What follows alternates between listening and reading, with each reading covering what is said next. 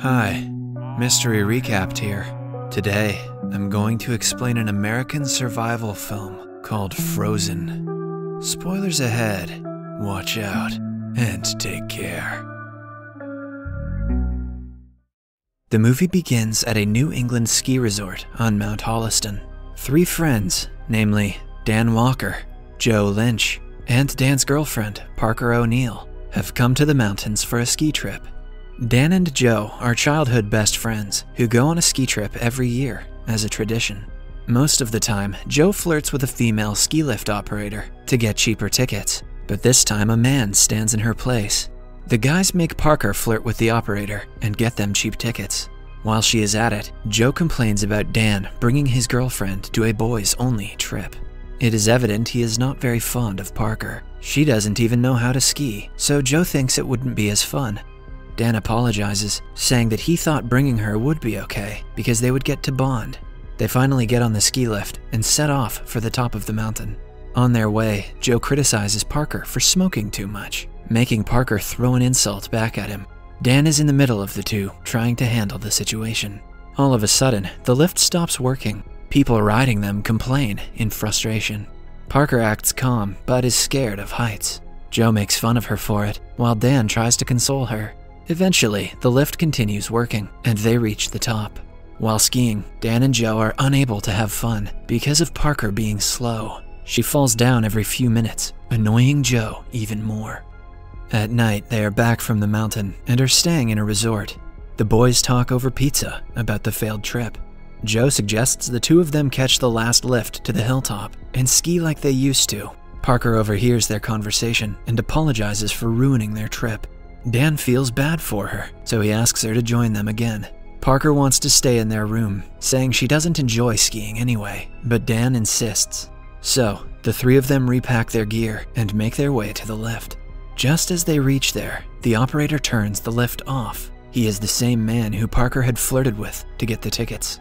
The group asks him to let them go one last time, but the man laughs at them, saying they didn't even pay the full price the first time.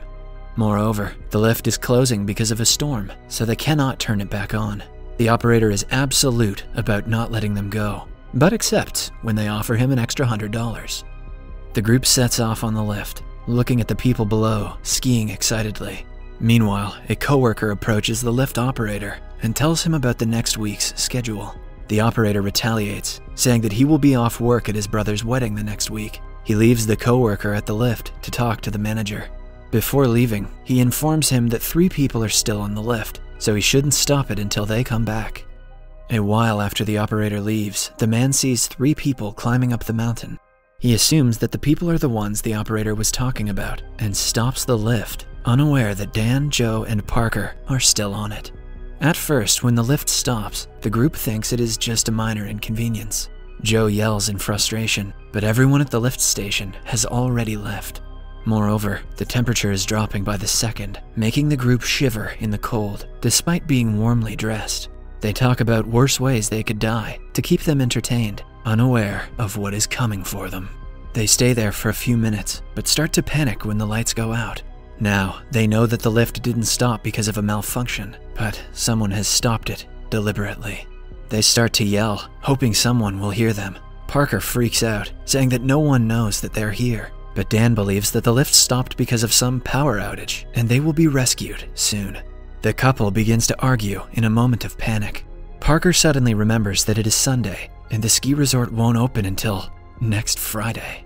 So, if no one comes looking for them, they will be stuck for almost a week. The friends tell one another that they will be okay, but panic is visible in their faces.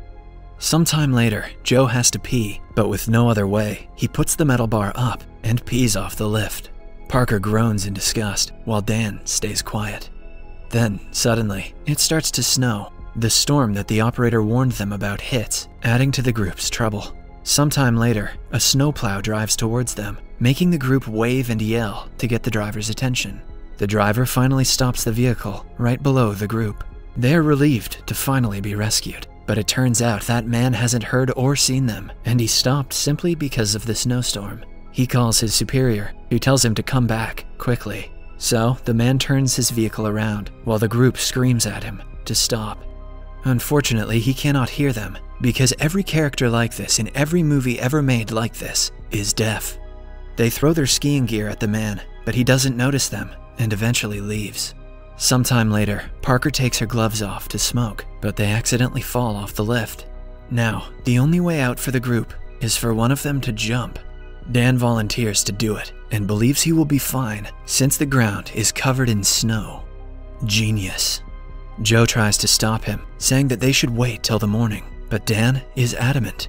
Parker and Joe both repeatedly insist he quit. However, Dan throws his snowboard to the ground and jumps off the lift. Immediately upon hitting the ground, both of his legs are broken.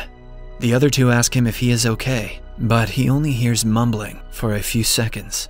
Dan is horrified to see bones protruding through both of his knees. Now, there is no way he can make it down the mountain to get help. Parker throws her scarf at him so he can use it to stop the bleeding, but it lands on top of a tree. Wow, these kids are useless. Joe then makes a ball out of his scarf and throws it at his friend. It lands nearby, but when Dan tries to reach it, the bone protrudes out even more. After tying it around his legs, Dan asks Joe to pull himself up on the suspension cable to get to the nearest support tower. The towers all have ladders in them, which Joe can use to get downstairs. Joe hesitates, claiming that he can hardly do a pull-up, but agrees to do it for his best friend. Just then, they hear growling nearby. A pack of wolves have smelled the scent of Dan's blood and are coming his way. Dan freaks out and yells for help, inviting the wolves even more. Joe gets on top of the lift but slips back into it because of the icicles. Just then, a wolf appears right in front of Dan and growls at him. Dan stays frozen, scared to do anything. Parker throws her snowboard at the animal and makes it go away. However, soon, he is surrounded by a whole pack of them. Dan realizes there is no way he can survive now. He asks Joe not to let Parker look down as the animals surround him. Joe holds Parker's face, crying as the creatures devour Dan. Sometime later, everything goes quiet. The only noise that can be heard is the howling of wolves in the distance. Parker blames Joe for asking Dan to jump earlier. Joe defends himself, claiming that he begged him not to. They get into an argument and start to blame one another for Dan's death. In the end, they just hold each other and cry. The night somehow passes as the two fall asleep. Parker wakes up in the morning with her hand around the metal bar, which she had grabbed while asleep. She tries to remove it, but her hand is frozen to the bar. She painfully loosens her grip as the skin of her palm tears off. The two have severe frostbite and cannot survive one more day on the lift. Joe suggests he try getting to the support tower again, but Parker wants them to wait for a few hours and see if someone comes looking for them. A while later, Joe falls asleep, and Parker embarrassingly pees on herself while crying. Who's gross now, Parker? When he wakes up, the two talk about different things in their life. Joe tells her how he and Dan met at elementary school. He claims that since Dan died trying to save them, they shouldn't let his death go to waste. Joe then gets on top of their seat again to try to make it to a support tower. This time, the icicles have melted, making it easier for him to move forward. However, as he steps on the seat, a screw of the bolt holding the chair to the cable becomes dangerously loose, which makes the chair rock. He somehow manages to get to the other chair, but his palms are bloodied because of the cable. Joe still doesn't give up and climbs up to the support tower, where a single wolf waits for them on the ground. Parker throws her ski pole to the ground to help Joe fight the wolf when he gets there. He then finally climbs down, only to be attacked by the animal. However, he gets his hands on the pole and manages to get it off of him. He quickly puts on the snowboard and heads down the mountain. Right behind, a pack of wolves follow him. Parker asks him to be careful as he disappears into the mountain. Now she is alone in the cold, waiting for Joe to return with help. However, hours pass by, but Joe doesn't come back. Parker knows that the wolves must have gotten to him, but she still hopes for his safety. She stays there till the following morning, but he doesn't return. He must have bailed on her for ruining the boys' trip. Parker then moves around the seat, making the bolt move more aggressively. Eventually, the seat falls to the ground and lands right on top of her legs, breaking them. Parker composes herself and crawls downhill on the snow. After a while, she comes across the horrifying scene of Joe's remains. Before she can react, Parker notices a wolf in the front, but since the creature is full after devouring Joe, it doesn't attack her. Parker somehow makes it to the side of the road and lies there waiting for help. Eventually, a person brings her in their car and drives away. Subscribe for more videos like this, turn on notifications, and leave a like to help the channel out. Thank you for watching.